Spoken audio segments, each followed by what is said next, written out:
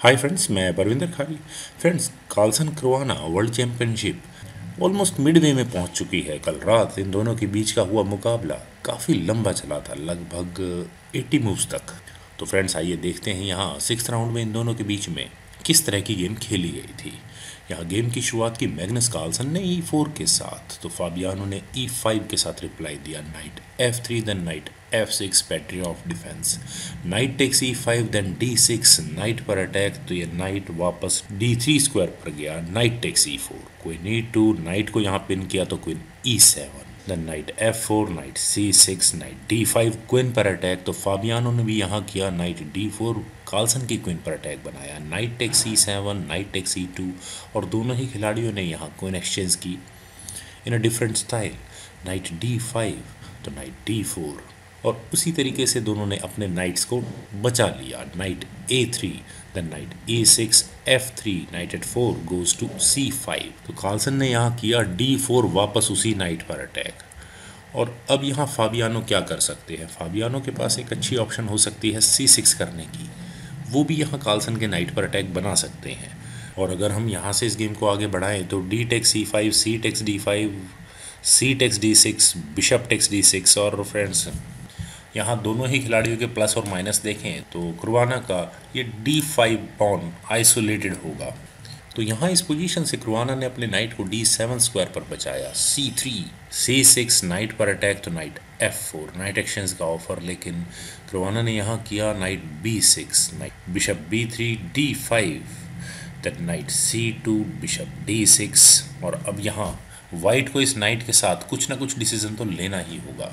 तो कार्लसन ने यहाँ नाइट ट्रेड ऑफ किए। Knight takes C6, bishop takes C6, king F2, तो ब्लैक ने यहाँ किया H5, then H4, night C8, night E3, night E7, G3, C5, bishop C2, और इसके बाद यहाँ क्रोआना ने कैसल किया। रुक D1, रुक eight F goes to D8, then night G2, C takes D4, C takes D4, रुक eight A goes to C8, bishop पर अटैक, तो bishop D3, night C6, bishop F4, bishop actions का offer, लेकिन यहाँ क्रोआना ने किया night A5। उन्होंने यहाँ पहले इस बिशप पर अटैक बनाया, लेकिन कार्लसन ने यहाँ किया रुक eight D goes to C1, रुक एक्शंस का ऑफर दिया। और क्या यहाँ ब्लैक इस बिशप को ले सकता है? आई थिंक बिल्कुल ले सकता है। अगर वो यहाँ इस वेरिएशन को खेले नाइट टेक्स B3, तो उसके बाद A takes B3, then rook takes C1, rook takes C1, लेकिन इस गेम को हम इक्वली कंसिडर करेंगे। जस्ट माइनर एडवांटेज होगा यहाँ ब्लैक के पास, क्योंकि उसने यहाँ ये बी फाइल पर पॉन्स को डबल करवा दिया था। लेकिन ये गेम इस तरह से नहीं खेली गई थी। ब्लैक ने यहाँ किया था बिशप B4, और यहाँ ये बिशप B4 मूव आखिर ब्लैक ने क्यों चला? क्योंकि वाइट की इंटेंशंस यहाँ रुक ट्रेड ऑफ करके इस बिशप की डिफेंस को डिफ्लेक्ट करवाने का है। तो कार्लसन ने यहाँ अपने बिशप को वापस D1 स्क्वायर पर प्लेस किया। नाइट C4, B2 पॉन पर अटैक, तो B3, वापस उसी नाइट पर अटैक, तो night A3, rook takes C8, rook takes C8, रुक C1, अगेन रुक एक्शंस का ऑफर कार्लसन के द्वारा, लेकिन night D5, rook takes C8 check, bishop takes C8, और माइनर एंड गेम जो कि इस टूर्नामेंट में काफ़ी रेयर थी वो यहाँ स्टार्ट हो चुकी है। नाइट E3, D5 पॉन पर अटैक, तो अब यहाँ ब्लैक इसका डिफेंस कैसे करे? एक ऑप्शन है कि बिशप को E6 स्क्वायर पर ले जाकर यहाँ क्रोआना इस D5 पॉन का डिफेंस करे, और अगर यहाँ से गेम आगे बढ़ेगी तो नाइट C2, बिशप पर अटैक होगा तो bishop C3, then bishop E5, और फ्रेंड्स ओवरऑल ये पोजीशन हम लोग इक्वल ही मानेंगे। लेकिन यहाँ क्रोआना ने D5 पॉन का डिफेंस अपने नाइट से किया, उसको C3 स्क्वायर पर ले जाकर, और साथ ही साथ इस A2 पॉन पर अटैक भी बनाया। लेकिन फ्रेंड्स अभी ब्लैक इस A2 पॉन को नहीं लेगा, अदरवाइज उसे यहाँ एक सेंटर का पॉन अपना गंवाना होगा। कार्लसन ने यहाँ किया बिशप C2, अननेसेसरी यहाँ पीसेज एक्सचेंज नहीं करवाए। Bishop A3, bishop B8, A7 pawn पर अटैक, तो A6, then F4, bishop D7, F5, and why this F5 move? क्योंकि फ्रेंड्स कार्लसन यहाँ इस H5 पॉन को भी आइसोलेटेड ही रखना चाहते होंगे ज़रूर। वो यहाँ ब्लैक के इस G6 मूव को प्रिवेंट करवाना चाहते हैं। तो ब्लैक ने यहाँ किया बिशप C6, अपने इस D5 पॉन को डिफेंड किया। बिशप D1, बिशप D2, और बिशप D2 मूव वाइट यहाँ अपने इस नाइट से या तो इस A2 पॉन को ले या फिर इस बिशप को, और उसके बाद यहाँ ये बिशप डिस्कवर्ड अटैक इस d4 पॉन पर लगा सकता है, लेकिन कार्लसन यहाँ इस पोजीशन में इक्वल ही रहेंगे। उन्होंने यहाँ किया बिशप टेक्स h5, तो ब्लैक ने यहाँ किया नाइट e4 चेक और एक बेहतरीन स्क्वायर इस नाइट के लिए। King g2, bishop takes d4, bishop f4 अपने नाइट पर डिफेंस किया। और फ्रेंड्स यहाँ अभी तक की इस गेम में दोनों ही खिलाड़ियों ने एक दूसरे को कोई स्पेस नहीं दिया। उन्होंने यहाँ कोई ट्रिकी मूव्स, कोई सरप्राइज्ड अटैक्स कुछ नहीं लगाए। Bishop c5, bishop f3, night पर अटैक, देन नाइट d2, वापस उसी बिशप पर अटैक। और फ्रेंड्स यहाँ ये सिचुएशन काफ़ी कॉम्प्लिकेटेड है और इसी पॉइंट पर दोनों खिलाड़ियों ने थोड़ी लिबर्टी ली। फ्रेंड्स यहाँ ये d5 पॉन वाइट इजीली ले सकता है क्योंकि यहाँ इस पॉन पर वाइट के 2 अटैक हैं। तो अब यहाँ वाइट नाइट टेक्स d5 तो बिल्कुल भी नहीं कर सकता, अदरवाइज फाबियानो यहाँ पहले करेंगे knight takes f3, king takes f3 and bishop takes d5 check, और वाइट को यहाँ एक पीस गंवाना होगा। तो फ्रेंड्स इस पॉइंट पर मटेरियल एक्सचेंज काफ़ी कॉम्प्लिकेटेड है, वो काफ़ी मुश्किल भरा है। यहाँ कार्लसन ने मटेरियल एक्सचेंज तो किया, लेकिन उन्होंने यहाँ इस d5 पॉन को पहले अपने बिशप से लिया, बिशप टेक्स d5। और अब यहाँ ब्लैक ये सिंपल बिशप एक्सचेंज कर ले तो ये गेम बिल्कुल ही इक्वल रहेगी, लेकिन यहाँ क्रुआना ने किया बिशप टेक्स c3, और इस तरह से मटेरियल एक्सचेंज करने में फ्रेंड्स यहाँ कार्लसन को एक पीस का डायरेक्ट लॉस होता है। अगर वो यहाँ पहले इस डार्क स्क्वायर्ड बिशप को एक्सचेंज करें तो ब्लैक यहाँ इस लाइट स्क्वायर्ड बिशप को एक चेक के साथ ले लेगा।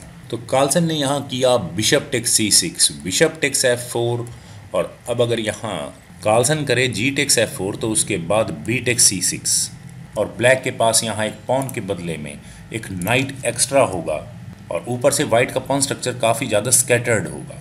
तो आई थिंक यहाँ इस वेरिएशन से क्रुआना के पास एक अच्छी ऑप्शन होगी इस गेम में लीड बनाने की, लेकिन कार्लसन यहाँ इतने आराम से लीड नहीं देते।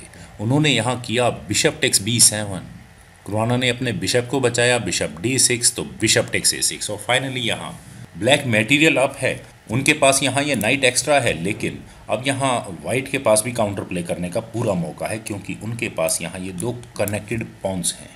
तो क्रुआना ने यहाँ किया नाइट e4, उन्होंने यहाँ इस g3 पॉन पर अटैक बनाया। तो वाइट को यहाँ पहले करना पड़ा g4, तो उसके बाद बिशप a3, और फाइनली इन 2 कनेक्टेड पॉन्स को वाइट यहाँ आराम से नहीं बढ़ने देगा।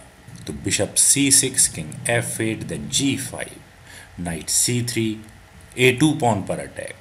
तो अब यहाँ कार्लसन को एटलीस्ट अपना एक पॉन तो गंवाना ही होगा, तो उन्होंने यहाँ किया b4 ताकि वे यहाँ किसी तरह से इस a2 पॉन को आगे बढ़ा सकें।